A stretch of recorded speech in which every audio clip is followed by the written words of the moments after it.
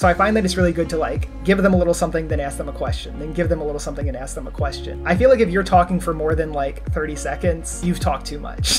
One of the most frustrating things about being vegan is having meat eaters constantly argue with you. Luckily, they always bring up the same arguments and have inspired 2 activists to write ebooks debunking their common claims. Today, I'm sitting down with Justin of Debug Your Brain to discuss what Earthling Ed and Lifting Vegan Logic said about the argument, eating meat is my personal choice. It's also down to my own personal choice. Let's start with what Danny said. Typically, this is remarked under the premise that eating animals is a victimless choice, but this is just not the case. But the fact is that paying for animal products involves a victim being harmed, exploited, and killed. Therefore, this justification does not apply to eating animals. If by personal choice they mean it's their own choice, well, serial killing is also a choice. Immoral behaviors in general are personal choices, yet they remain morally wrong. I think that's pretty good. I think the personal choice one is one that can be dismissed pretty quickly. I don't think it requires quite as many examples or any sort of like empirical data like some of these. So to me, like when you say it's a personal choice, you know, like sometimes I'll say, yeah, that is a personal choice. You know, like if I walked over and bought a new hat, that would be a personal choice. You know, if I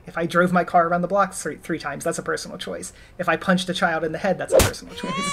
You know what I mean? But that doesn't necessarily make them good choice. Or, well, I would say, do you think that makes it a good choice? Like, just because it is a choice. So I think there you probably don't need a lot. I kind of like the serial killer thing. Yeah, I think I like the serial killer thing. I think that's fine. Like, yeah. I don't think that's going to draw too much. I don't think that's going to draw too much, like, ire or, I don't know, defensiveness. It just seems fairly straightforward. Yeah. I think I would make this mistake, like, in the beginning of trying to differentiate between choice and personal choice. Do you think it is a personal choice? Absolutely, it's personal choice whether or not you eat meat or not. So I was basically trying to get people to see that it wasn't a personal choice, and it was like they weren't willing to give me that or something. Let's say there was a dog walking and I started beating the dog. Would that be my personal choice? Yeah, when that dog bites you, that's that dog's personal choice as well. Sure. I guess what I'm trying to get at is I think that it's certainly a choice, but to me, personal choice means it only affects you. Would you agree with that or no? I don't know. So I think it's better to not even differentiate and just say it's a personal choice, but is that a good choice? Exactly. That's probably the fastest way to deal with that objection, because at the end of the day, it doesn't really matter if they're just going to consider everything a personal choice, then just let them. It's still not a good one. Yeah, and I think there's also like regional differences here as to what a personal choice means, because like to me growing up, personal choice literally just meant in its most literal sense, it's something that you chose to personally do. But like it didn't, I guess when I was growing up, I didn't feel like it had the connotation of like not harming someone else or like not affecting anyone else. Like it just literally was like, yeah, that's my personal choice. Like I just did this thing. And so like, I think some people actually don't even like, that's not part of it to them. You know what I mean? They're not thinking there's a difference between like a victimless choice and a victim-full choice or something. Victim-full choice, yeah. No, that's interesting because, I've kind of felt like the opposite. Like whenever I think personal choice, I think like, oh, that only affects me, which clearly these things don't. So maybe it is a regional thing. It's weird. And then I always go back to like, you know, times of like COVID or whatever, when people are like, my body, my choice. But then people also say that about like abortion. So I feel like choice can just be used for any agenda that people want. Yep, I agree. That's why like I like to say like, just because it's a choice, does that mean it's a good choice? You know what I mean? And what are they going to say? Like, yes, all choices are good choices. like it's absurd. You know Every what I mean? single choice ever is very good. Yeah, that would be pretty tough bullet. Right. Oh, another thing I wanted to talk about was I read How to Argue with Vegans, Benny Malone. Yes. And he made the point that it's a personal choice is what's called a thought terminating cliche, which is basically just something people say to like get out of talking about it.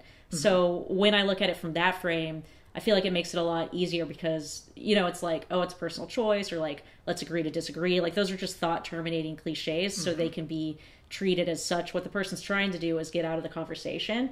but you're not going to let them because you're a good vegan activist and you won't let people get away with that kind of shit. Now let's take a look at Ed's answer. This is quite an interesting excuse, as arguably it is a choice. One does actively choose to eat dead flesh and animal secretions the same way that a racist actively chooses to be racist or a rapist actively chooses to commit rape.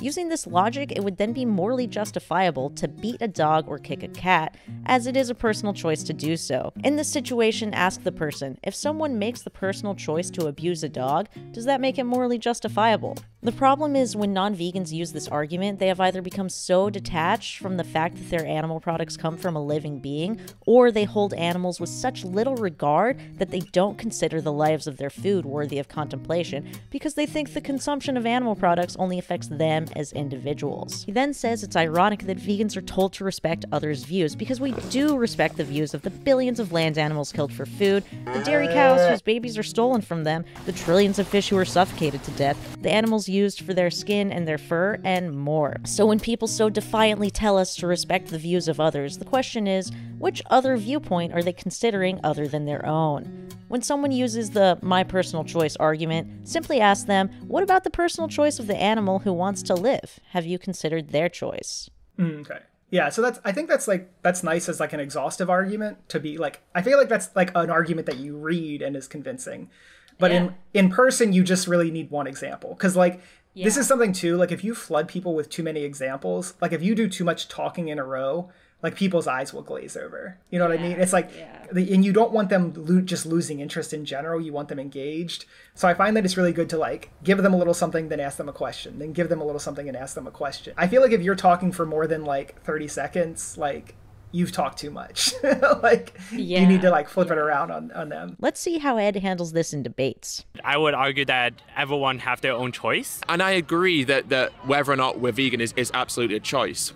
But I believe that everything that we do is a choice. You know, you sat down, that was a personal choice. Yeah. But at the same time, something more malicious, like a mugging or assaulting someone, that's a choice. Right. So do you think that just because we personally choose to do something, that provides a moral justification for the action? If you missed part 1, go over to Justin's channel and see us tackle the humane myth. In the meantime, special thanks to my morally superior patrons, Amy, Andy, Deepak, and Rebecca.